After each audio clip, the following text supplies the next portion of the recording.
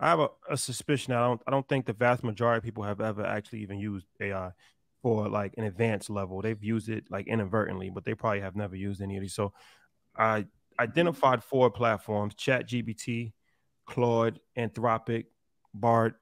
So I want to get everybody's take on these different platforms and how each individual person has used one of these platforms to actually help themselves. I think That's that a that great, would be beneficial for the audience. it's a great question. For me, I don't know, it's been 9 months or something like that that I've been using ChatGPT. I use it for all emails. For a while, I was using it for all text replies. Um, I help to filter some of the research that I do that I send my Telegram channel for Stock Club.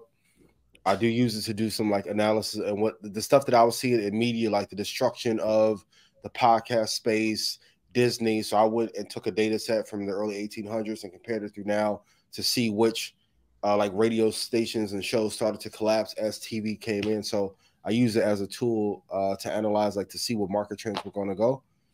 And even on like scripting ideas, TV show side, like it's been an additional brain, honestly, for me. Like if I look at my tabs and Chat GP, I probably have 600, 700 tabs in there. So I've used it like an executive assistant that I don't have to talk to. And same thing after the Madison Square Garden show. Like once I start using the platform and playing with it, I was like, hey, I'm sorry, but I let 12 people go.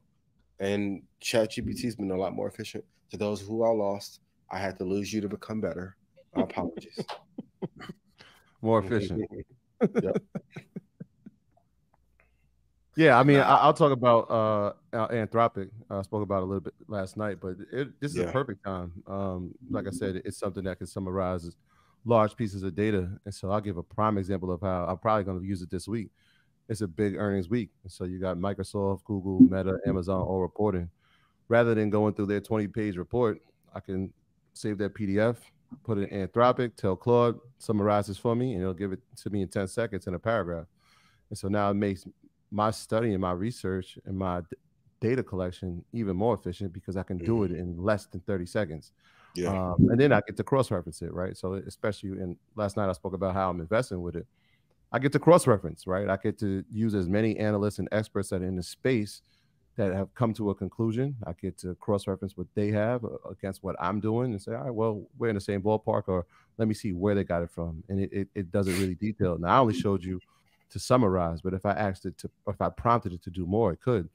So I use Claude, I use ChatGPT every now and then when, when we have an interview, I'll put in the guest's name and I'll say, It I'll prompt helps. it that. I'll prompt it just to get ideas like, oh, wait, I never thought about that. Because it might Yep. be a piece of information that I forgot, right? Because some of these people have a vast career. And sometimes you might miss a piece of something that happened 15 years ago. And so sometimes it'll give me a fresh reminder of, oh, wait, that this might have been a critical piece of something that happened or a business venture was spawned from that idea. So I use ChatGPT in that way as well.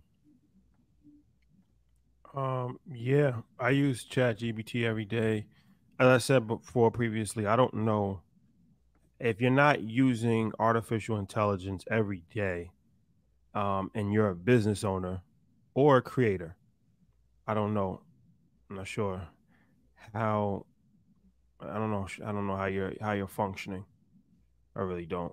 I think you're doing yourself a tremendous disservice, and I think you're doing your business a disservice because there's no way that you can function at an extremely high level in 2023 without implementing artificial intelligence daily. Yeah. That's going to be extremely hard to do. So I use it for a variety of different reasons. I use ChatGPT to summarize articles on the go. If I want to just get the cliff notes, I'll just put the article in there and it'll put it into two paragraphs. I use ChatGPT to write a lot of stuff, whether it's captions or whether it's YouTube descriptions or YouTube titles or variety of different things. Give it a variety of different talking points and then say summarize this. Now the thing is, as I said yesterday, it's like a performance enhancement. You still have to be able to perform though. right? Yes. So you have to be intelligent enough to give it something to actually, decipher. And then you also have to be intelligent enough to read it and then change something, because it might not be in your actually tone, or you might want to add something. So it does provide a great framework though. For questions, for interviews, that makes the process a lot easier for sure. A lot of times people send notes about themselves, a bio. So I'll put the bio in ChatGPT and say, make 10 questions about this. And then if I don't like it, I'll say, make 10 questions more focused on business, or more focused on how they actually got up and running. And then it'll change it, and then it'll create 10 more questions. So definitely use it for almost every interview that we're doing right now. Yeah, I mean, it's just, a variety of different factors, but spell check, little stuff like that, it's like that's a job, right? Like an editor. Yeah. An editor is a job that you get paid to edit people's work. There's no really need to have an editor with ChatGPT. Just say correct it. Little things like that make a big difference, right? Spell check this. Check it for grammatical mistakes. Um, Things like that. So yeah, it's something that I think you have to be able to utilize that. But that's personally how I'm utilizing it. If you're interested, that's personally how I've been utilizing ChatGPT every day. Yeah, I utilize a lot of different tools. There's a tool, it's called Vizcom, right? Vizcom is a design tool to where I can take, I had some old sketches and I wanted to make some shoes. And it was probably in my phone and my notebook for years. And I had uploaded that sketch and it created a 3D representation of that shoe, right? Maybe took me about 2-3 prompts to get it to almost exactly what was in my mind's eye, right? So it's like, I think years ago, I had to hire an industrial designer to try to get somebody to create that same 3D representation in 4K, right? And so it's like, I'll be using tools like that because when I want to create, was like drafts of different products that I want to have done. Now I can send this directly to designers. So I'm skipping a whole step out the process, right? Yeah. Whether I'm glasses, whether it's shoes, whether it's clothing, whatever it may be, right? So I usually go to thewarehouse.ai and they have a list of different AIs. Oh yeah, that's a gem. So if you go there, now you have like a directory that you can go through of different AIs. But this Vizcom is super key. And it's allowing you to create sketch to render. So if you are in design whatsoever, I use it for that. Of course, editing, I use opus.ai. But I use multiple ones for editing, but opus.ai I've used that recently.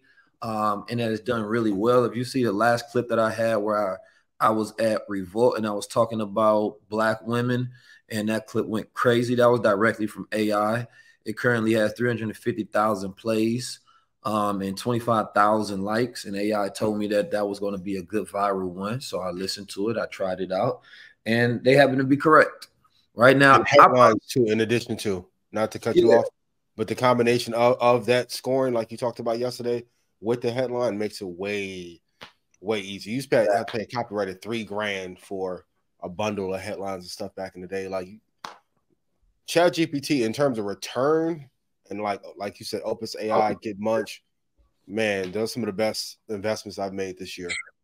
It's definitely been it's the number one business tool ever created, in the history of humankind, right? So you got the so ChatGPT, and I'll tell you exactly how I use it. So if you're using it, you got to have the ChatGPT Plus, because I seen somebody saying ChatGPT don't have all those things you said that they do. You just don't have the version that I have, right? Yeah. I'm gonna pay to play each time. I'm never that person that minds paying for a new tool because I always want to see what's the best benefit out of it, right? And this tool is way worth it. If this tool is $1,000 a month, it'll still be worth it, right? ChatGPT Plus. Now, On this, they have what you call custom instructions, right? Now, if you go to the custom instructions, it has two boxes. It says, what would you like ChatGPT to know about you to provide better responses? So this is when you're going to tell ChatGPT who you are. You can tell it your education level if you want to. You can tell it what your goals are, who you are. So it's responding to you as you, right? So you're now customizing ChatGPT. The second one is going to be, how would you like ChatGPT to respond? Now, I like when ChatGPT responds in bulletin points. I tell it to be neutral in your answers, right? I might tell it to give me a report like you're talking to an intelligence agency or James Bond. Give me different frameworks, cross-reference information, right? And make sure that you double check it so that you don't give me incorrect information. And then, of course, I have more things added to that. So therefore, when you use it, now it's going to say, hey, Mr. Keys, and it's going to directly give me information based on myself, right? Then I go to the ChatGPT. It's going to have ChatGPT 4. It has default mode. It has browse with Bing, which means it can surf the internet, right? Ian talked about some of the greatest use cases, which is your research department. So now every business has a research department if you have this tool and you use it correctly. Of course, it has plugins. These plugins can be used for amazing things. You can use it to connect to your Shopify, right? And then it can run programs. I don't have time to teach you everything that it can do, but if you start playing around with these plugins, it gets crazy. You have DALL-E E3. DALL-E E3 creates images for you. So at one point in time, I know all of these because you got to click to each one and like set it to different modes. At one point in time, they're all going to be one mode. Yeah. And it's just going to be a super tool. So, you know, with Bart or Claude, I upload because they have a greater token rate because they say I think each like 3 words is like 1 token. So just to kind of understand what that means. And on Claude, they have way more tokens than you can utilize in ChatGPT, even though ChatGPT just increased it. So that means I can go on there and I can upload a damn book and it can summarize it for me. Or I can upload a summary, or not a summary, but a link to something, and it can still read that link. Right now, this is important because it decreases the amount of time. And this is my biggest thing with AI is that it's all about a wealth transfer to me, and a different type of wealth transfer, because wealth is time and resources. And so everybody's been given these time and resources, and I'm gonna keep saying it over and over. There's good, there's bad, there's ugly. I like to focus on the good. And AI as a good is giving those who have been without these resources of the big boys, even though they probably got even greater AIs now, you now have it in your hands. So go to the warehouse.ai, you know, and I would just go through these tools and I'll put in your 10,000 hours.